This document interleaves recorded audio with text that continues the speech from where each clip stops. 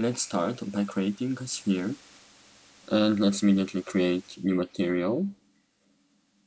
At the material palette, you can go create new material, or you can just double click here on the empty space like this, and you will have new material created.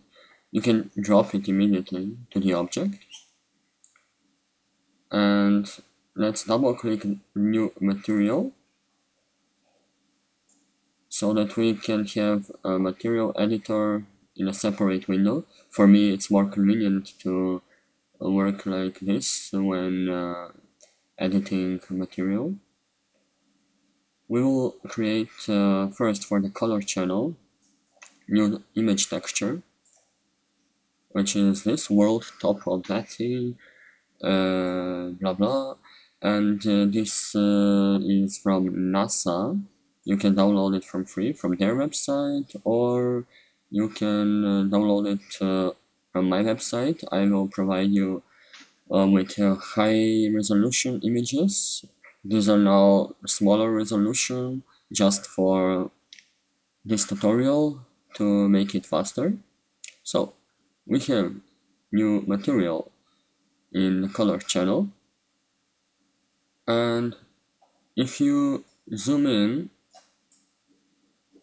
and render out, you will see that the specular coming from the light is all over the surface. We need to mask it so that the specular comes only to the water surface on the earth, and we will do that by going to our material and to specular color channel.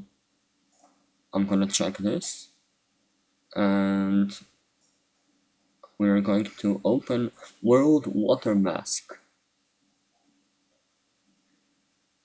So now if I render out, you will see that this mask has to be inverted, so because now it only applies to the land area of the earth, and we need to apply it only to the water.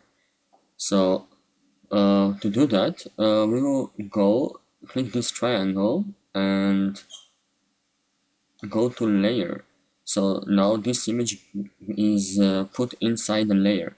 If I click on the layer button here, you will see that the image is now inside as one layer, and now we can right click on this layer and say invert image.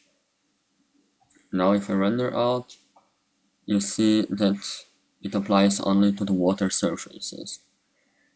That's good, but we want to have a bit nicer specular occurring here. We will do that by adding extra channel by clicking here on shader, noise, and now we have two layers. We have to mix them together, so I will go multiply it.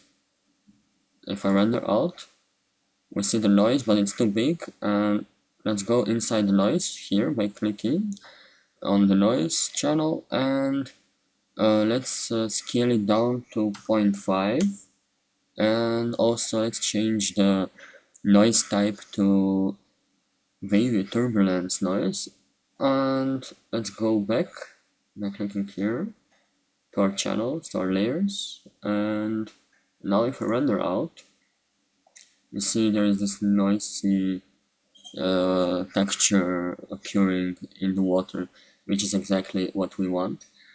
Now I would like to simulate some sort of sun reflecting in the water. So we will do that by creating another layer in the specular channel, and that will be Lumas. So let's go to shaders and effects and Lumas. So what Lumas does, it gives you more advanced settings on how you want your specularity channel to look like. So let's go inside Lumos, and I am going to change only colors here. So for the shader, I will change the color to let's use light orange. I already did this before, so I know exactly what I need. But you can experiment depending on how you want to express yourself, or how you think the sun reflects in the water. And for the specular one, I'm gonna use white, that's already there.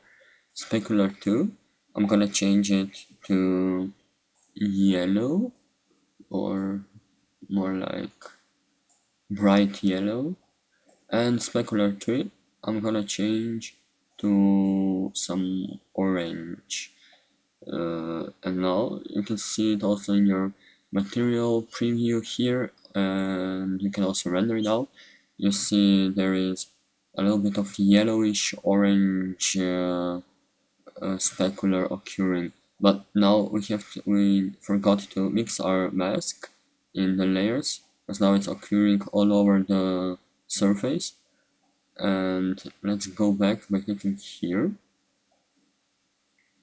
and let's choose also multiply for the lumos. And now if we render out, you will see that it occurs only on the water, which is exactly what we want.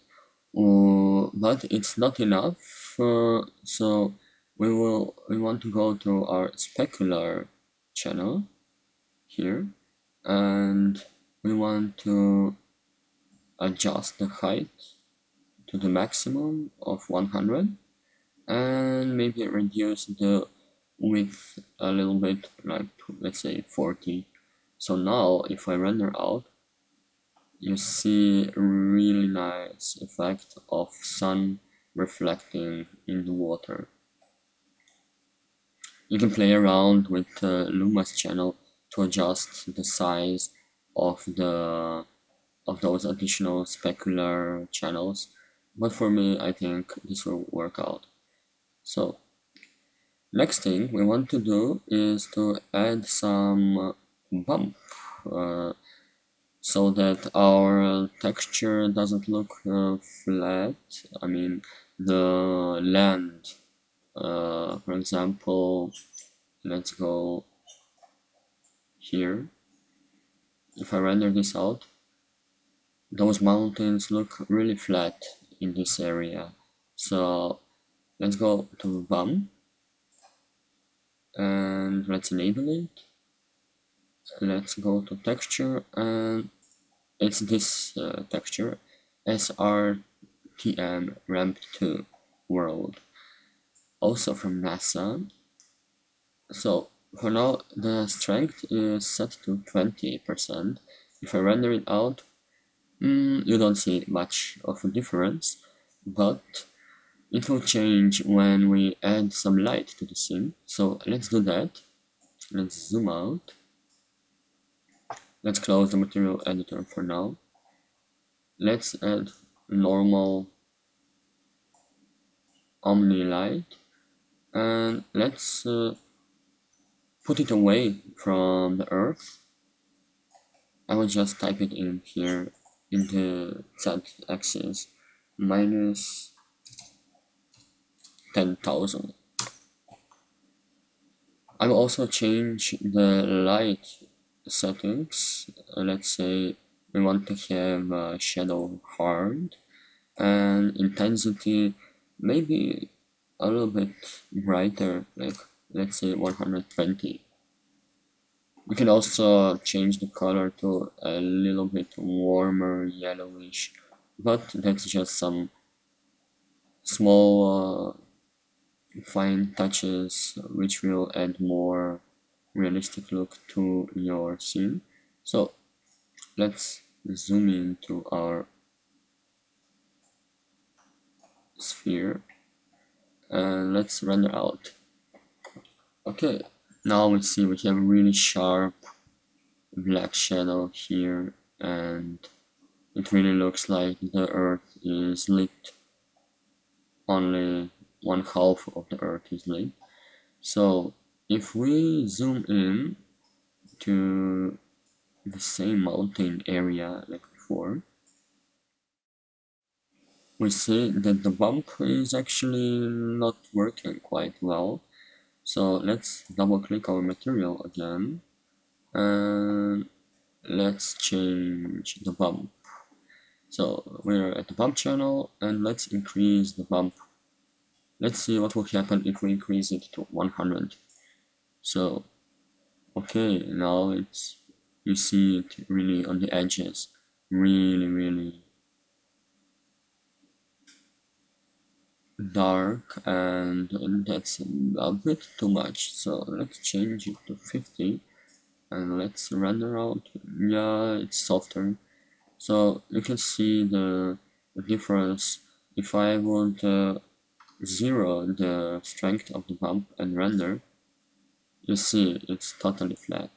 If I go back to 50 and render, you see it adds some additional extra bumpy texture to it.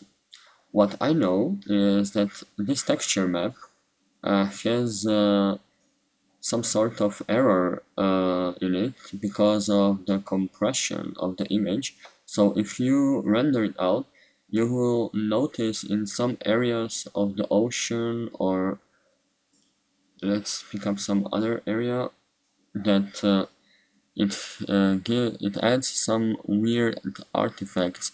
I mean, now you don't see it, but if we, for example, say bump 100,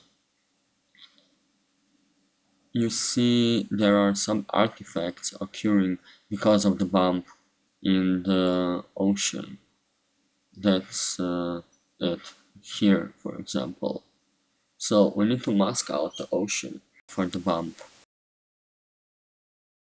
We will do that by going to create a layer for the bump,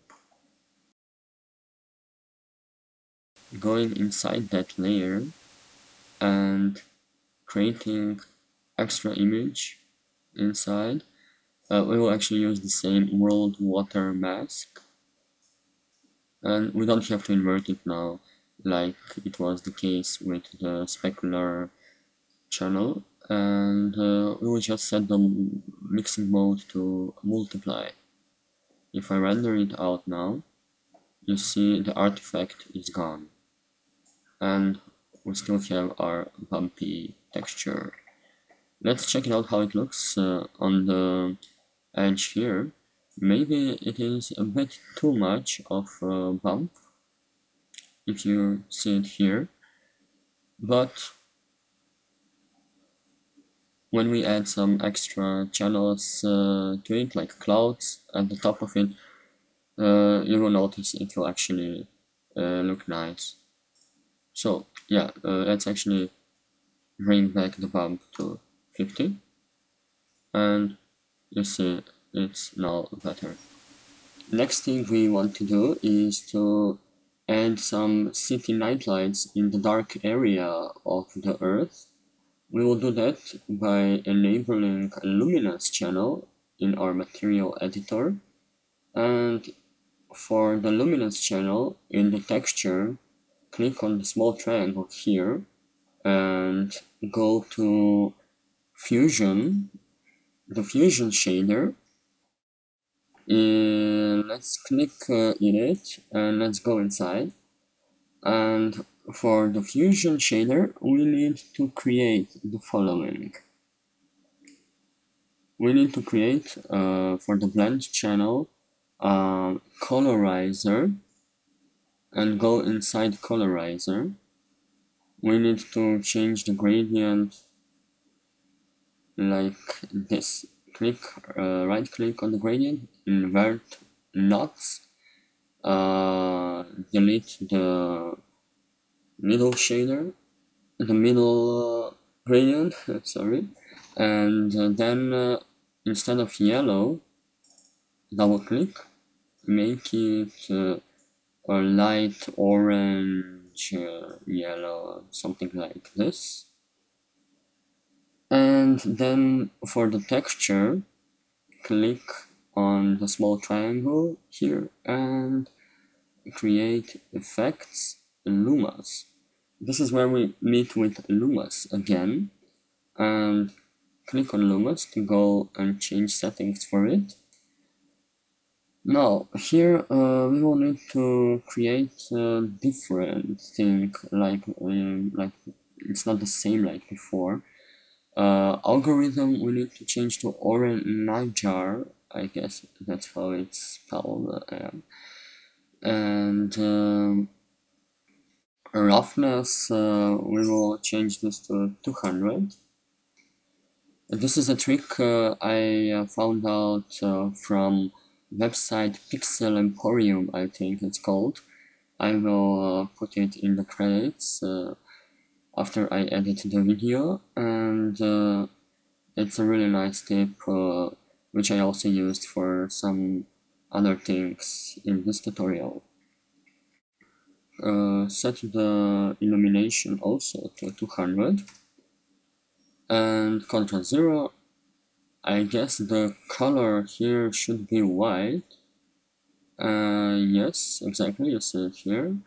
And for the specular, we need to deactivate this 1, 2, and 3.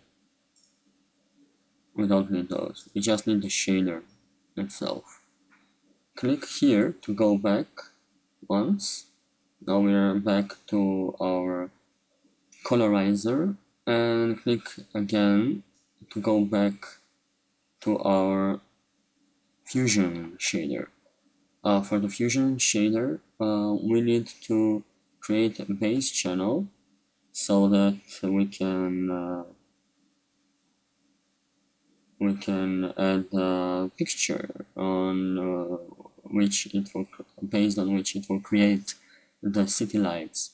So let's load image, and we have earth lights image, and we need to set the mixing to multiply. So now if I render out, you see it really nice. There is city lights here. So next thing we need to create, we are now done with the color channels for the earth. We need to create some clouds. In order to do that, we need a new material, and that would mean also new sphere. We can mix the texture with the same sphere, but we don't want to do that because we want to cast some shadows on the current sphere. So I will just copy and paste the same sphere, and I will delete the texture. And for the settings for this sphere, I will change it to 100.5. It will be just slightly bigger than the previous sphere. Oh, we duplicated also the material. We don't need to do that. We will create new material by double-clicking in the material palette. Double-click this new material. And for this material, let's go to color. Let's change the color all to the maximum so that it's white. We will turn off specular, we don't need that. We will go to alpha, check it, and for the texture, we will open cloud texture, and there we have it. It is the clouds, and we will just drop it. Okay, this is wrong. Drop it here to the new object, and if we render out, we have some clouds. One last thing we need to add to our Earth to make it look even more realistic is the atmosphere channel. or layer, whatever you want to call it. So let's duplicate this sphere again, delete this material, and we will make it 101. So this is the biggest sphere, and it will represent our atmosphere. Let's create a new material by double-clicking in the materials palette. Let's open up settings for the new material, and here we will turn off color, we will turn off specular. We only want to work with luminance and with alpha. For the luminance, we want to create Fresnel shader. Go to the settings for the Fresnel shader, and we will add white is okay here. We will bring this to around 10% and double click and change it to light blue. That's the color of our atmosphere. And let's go now to alpha. For the alpha, we need to create a new layer. Let's go inside that layer. Now it's empty. And here we need to create a Lumas shader. So shader, effects, Lumas. And let's open up settings for it. Let's do it the same like we did it before for the city lights. This is white, or Najar algorithm, roughness I will leave now to 100, and also illumination to 100, because I want this to affect the image a bit different. But you can also play around with those settings to see if you can get better results. Depends on how you want to express yourself. Contrast 35 also. Turn off the specular 1, 2, and 3. And let's go back by clicking here. Let's put at the top of it another Fresnel, and let's make the Lumas mixing mode as a layer mask, so that Lumas mixes with Fresnel, and it works as a mask actually for Fresnel. But for Fresnel, we will just go inside and we will move the slider to around 50%. Now, if you render out, we have to drop this material to this new sphere. If you render out, okay, this is not what we want, but we are on a good way. The only thing we need to change is go back to the alpha channel and turn off image alpha. And now if we render out, we will have a really nice atmospheric effect on the globe. And this will always occur automatically based on your light position in the scene. So you don't have to worry about where you position your light. We can also add some glow effect additionally, but that's just if you want to render out directly from Cinema 4D. I prefer rendering in these are the settings for glow effect, but as I wanted to say, I prefer rendering in multi-passes.